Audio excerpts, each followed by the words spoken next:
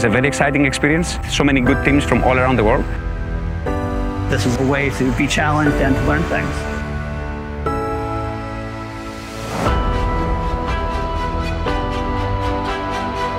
Are we up to the task? Can we use our existing technology, our existing expertise? A lot of the world is going to end up having these fleets of robots.